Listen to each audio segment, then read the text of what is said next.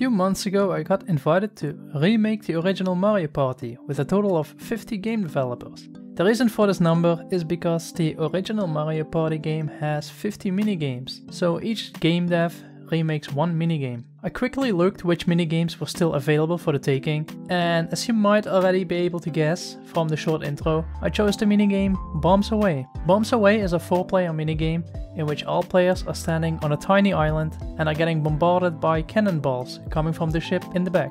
The island tilts when cannonballs land near it, and the players have to stay on the island. So the plan is to make a game where you can still see that it's the theme of Bombs Away, but you can still give like your own twist to it. Obviously, we aren't allowed to use assets that are owned by Nintendo, so all the assets have to be made by yourself or have to come from like a public library. Initially the plan was to make the game completely in 3D with unique and funny characters. Well, I have never really made any 3D models, so I was in for a treat.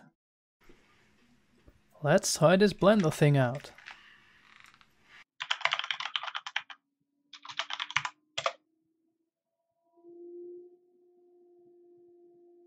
G'day! If you are new to Blender, then welcome. Perfect.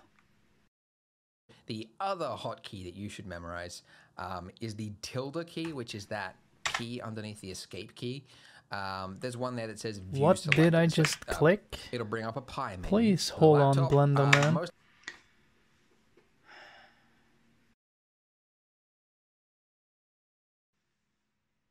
Finally got that fixed. Time to continue. Not again.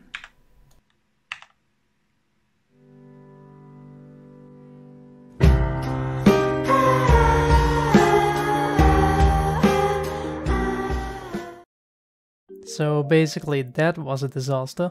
I'll just crawl back into my comfort zone and make some pixel art characters. I still wanted to make it partially 3D though, so I decided to just mix 2D pixel art with a 3D landscape. I decided on making the characters in the form of hamsters, because hamsters are just too adorable. So to sum it up, I already have to learn some 3D aspects, and I also have to learn a different input system since this game has to be able to be played locally, but I still wanted to give myself another extra challenge so I would learn something more, so I ended up adding character customization. After I planned everything out, I opened Unity and got to work. First of all, I wanted to get the main mechanic to work, so I made a simple rectangle, which represents the player for now, and coded some player movement to make it able to walk around. Then I added the ship and the island, and made the ship able to shoot bombs near the island. Once a cannonball lands near the island gets forces applied to it, depending on where the cannonball actually lands. And next to that, of course, the player will slide off the platform accordingly. After that I tried to change the island shape a bit and tried adding a texture to the island. But what is that texture? Don't worry, that texture ain't staying for long.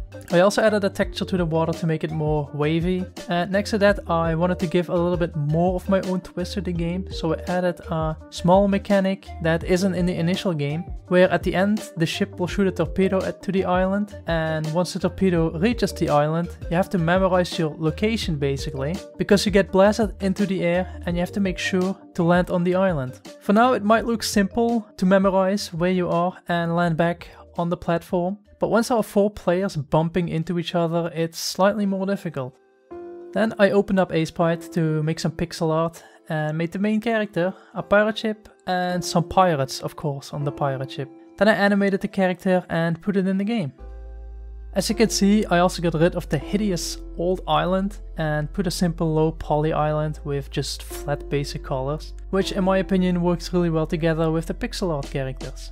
The next problem I had to tackle was adding controller support and making local co-op work. So I followed this super helpful and easy tutorial by Samyam and I got it up and running really quickly. So all of that was actually all fairly easy. It didn't take me much time to set this up, but now that I could spawn in like different players, I wanted to add the character customization, which was way too difficult to implement. The character customization itself is fairly easy. I actually made a tutorial on this, I will link this in the description, but considering all the UI, it ended up being very difficult to implement. I basically had to bind some UI elements like the images and the sprite of the player actually in-game. For now this wasn't actually that much of a problem, but later on when I wanted to add some computers to play the game, this got a lot more difficult.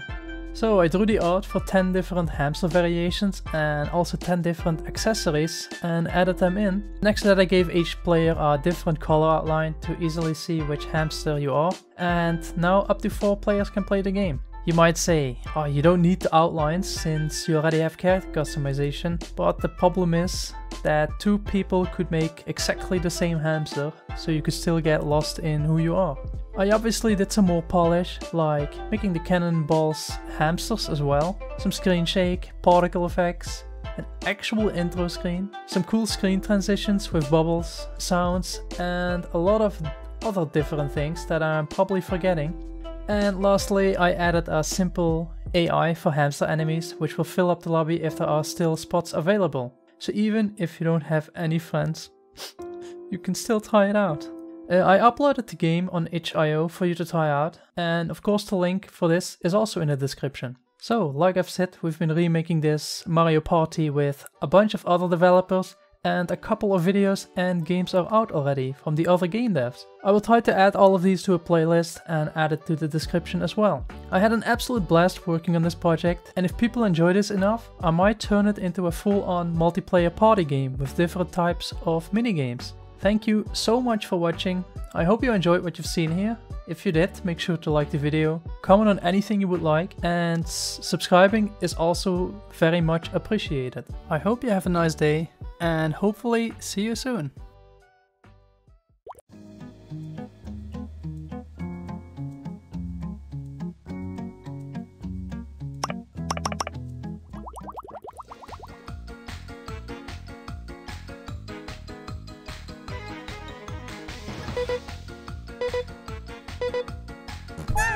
Bye.